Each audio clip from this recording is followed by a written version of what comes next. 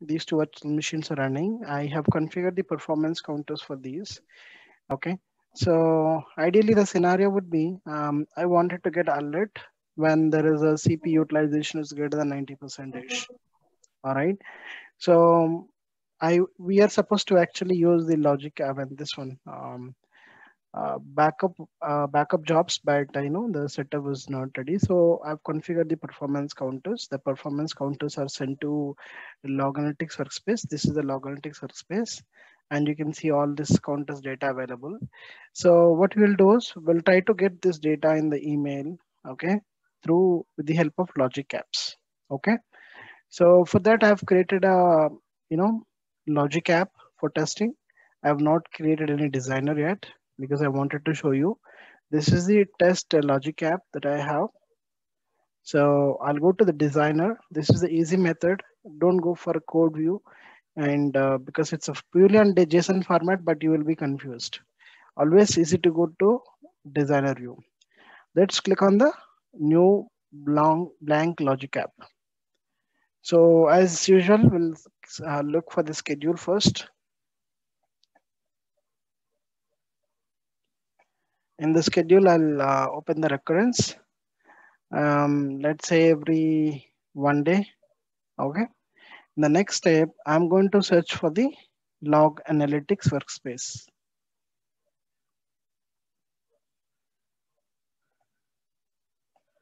So you see Azure monitor logs. Just click on this.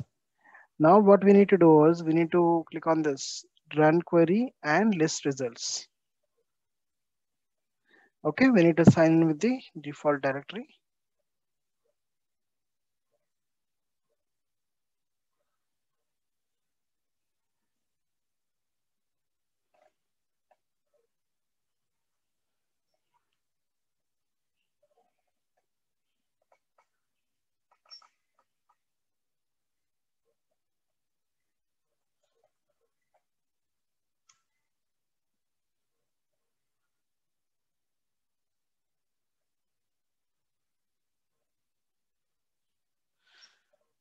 The failed with the error. The browser is closed. Please sign in again. Um, Let me do one thing. Let me log in here. Otherwise, what I'll do is I'll do this clear cache stuff.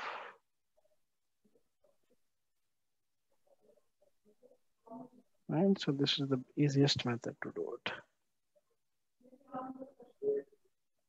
Is the subscription 29 disabled, Kamal? It might have disabled. I have created another one because if I start doing the lab, right, what happens is by the time we come onto the call, it might be Okay. disabled. So for a safer side, Mhm. I've used this. Okay, sure. 30. So it's MCT 30 and one simple at 123, the password, same password.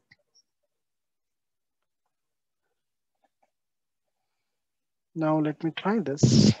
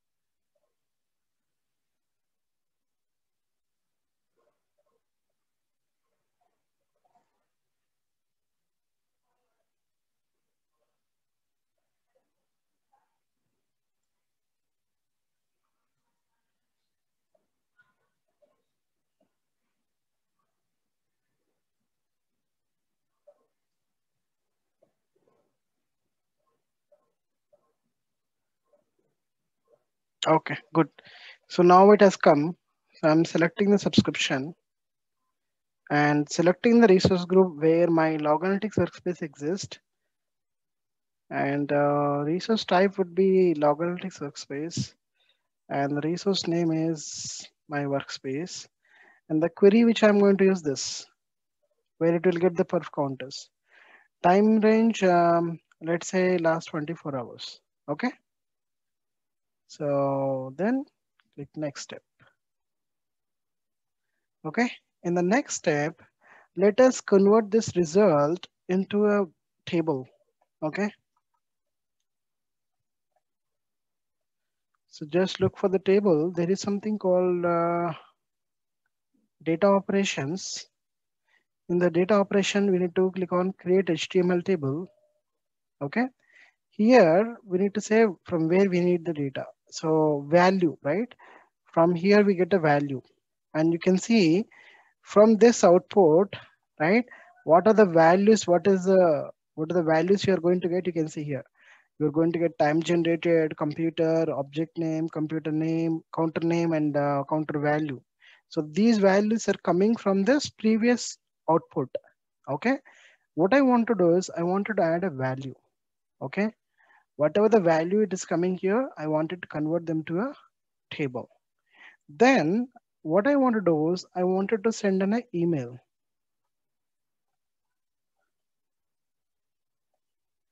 So there is something called Office 365 Outlook. Let me see if there is anything else.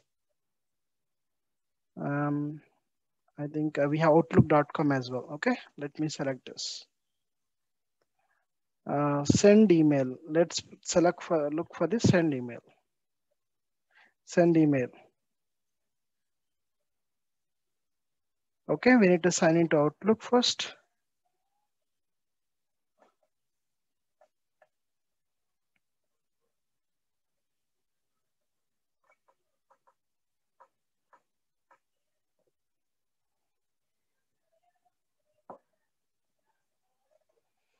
Same, we'll use the same one. One simple at 123.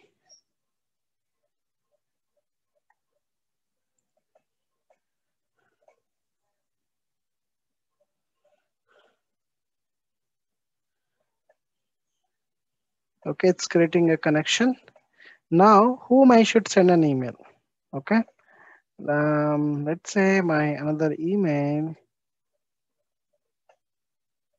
Okay, and perf data of virtual machine. Here I wanted to add the VM name. Okay, let's say computer. And you see, when I say computer, it has created a loop because there are multiple computers. For each computer, it is going to send an email. Hello team, please find the perf data for prod environment. Okay, just giving an example. Okay, then how do you get the data? How do you add the data? So the data is there where? It is in a table, right? So if you come here, you see create HTML table also there, right? Click on this, click on the output. So the output will be available here. Okay. So when you have a loop, right? So what we need to do is go into the settings, not settings. This is the one, cancel.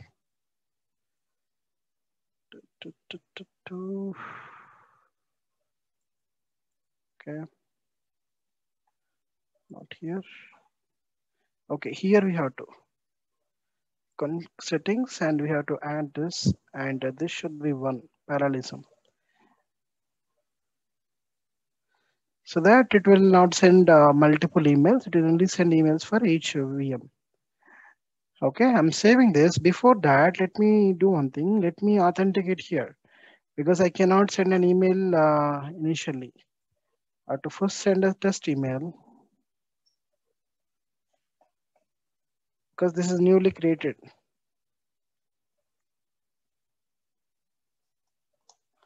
Okay, test.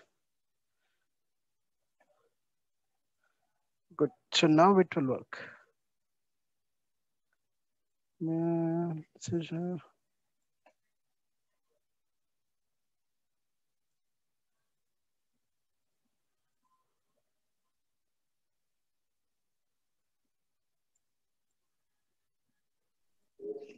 Wait a day. I need to add this. Huh?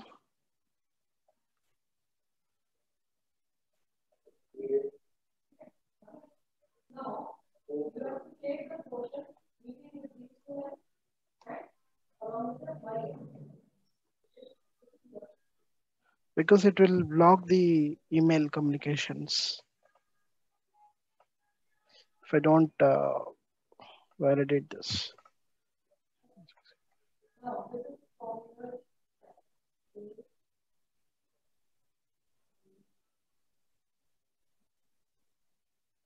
Okay. So now let's do one thing. Since we have this, it is going to trigger every 1 day, right? So let me trigger manually. So it will tell us if there are any errors as well.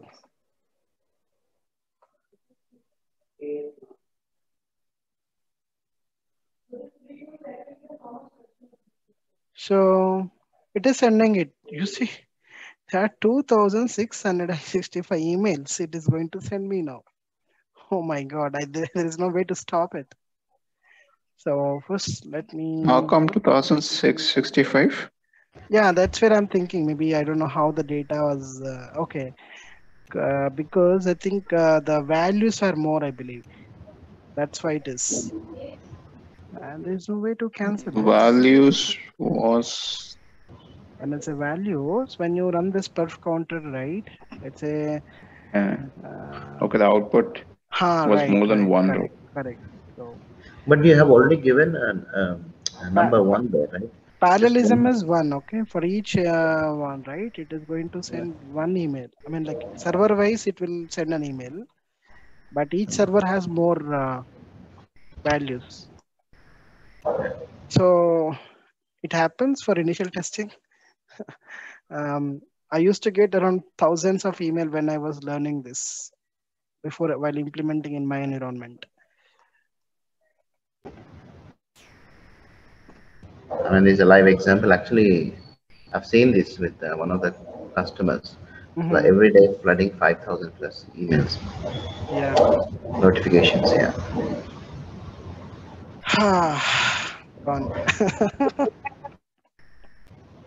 Today I'm gone. Too many emails. Uh, And I just wanted to ensure that it is only giving CSVM data. You see, right? For a VM basis, it's not giving the data for other VM. That's fine. Maybe we can still further improve this. Uh, it is sending for all, but why it is sending more is the question here. Okay, but at least you know, Is right? the data I'm sorry. is the data any different from one mail to other? No, there's no difference.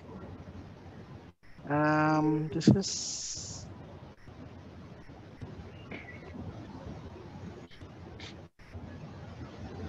16.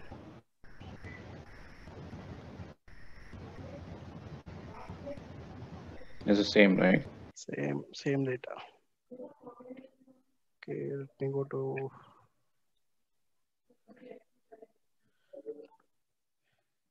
here. If Can you I check the check, recurrence?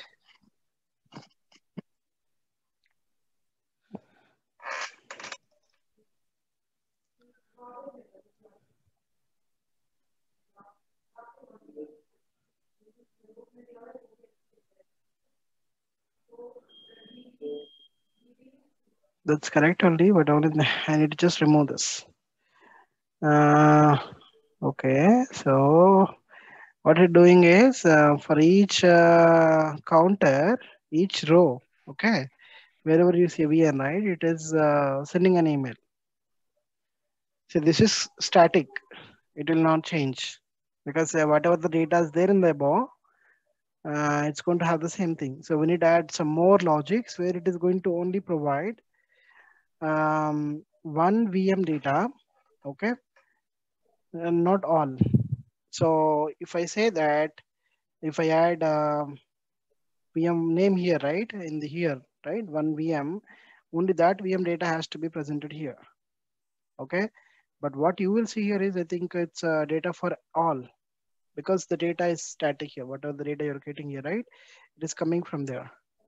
So this needs further improvements, right? We may need to put a variable and create like that. Okay. So let me go to this run history once.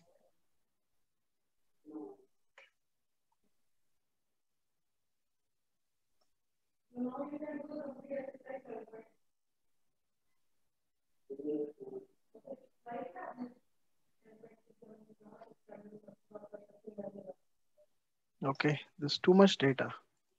So that's why I think, so maybe I need to put last 5 minutes or 10 minutes. That's why it is sending more. And I'll keep on receiving this. Cancel the run. Cancel the run.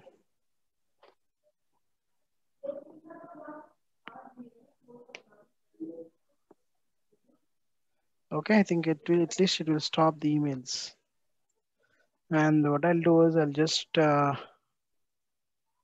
disable this. Disable this so that I'll not be getting so many emails. Okay, so this is about the logic app, right? So I mean, this is just a sample, right? There will be a lot of various use cases in the real time, right? And everything that you can start with is a blank designer.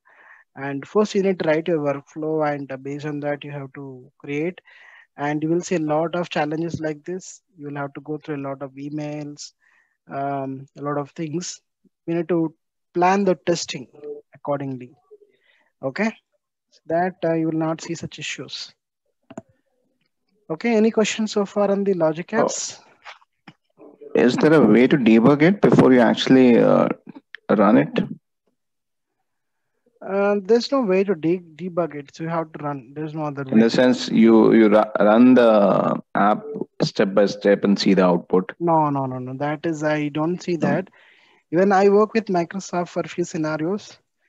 Every time we used to run this.